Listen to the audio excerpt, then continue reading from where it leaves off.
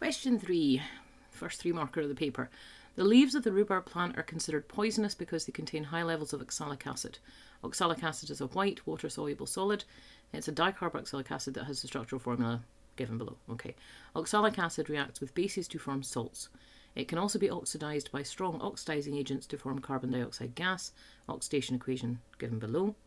Using your knowledge of chemistry, comment on how the mass of oxalic acid in a rhubarb leaf could be determined. Okay. Right, so you have 2 ways you could do this from the information they've given. They've said it reacts with bases to form salt. So given that, you could say that you'd have to work out your equations, but you could do your oxalic plus a base to get the salt. You could then dry weigh, and from that back calculate your moles, and that could then give you mass. Okay, so you could do that, be reasonable. You could also, given what's been given here, says it can also be oxidized by strong oxidizing agents to form carbon dioxide gas, and then it gives you the equation here. I think this one's quite a reasonable one to do as well. So what you would do is you could either oxidize and look at loss in mass, and from that you could then calculate your moles of carbon dioxide.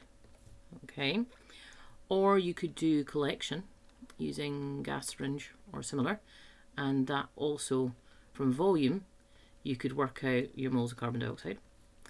You've got a chemical equation there which says that for every mole of carbon dioxide you have half a mole of your oxalic, because it's a 1 to 2. So you would do ratio, and that would get you your moles of oxalic, and then you could go mass. 2 different ways. Yeah,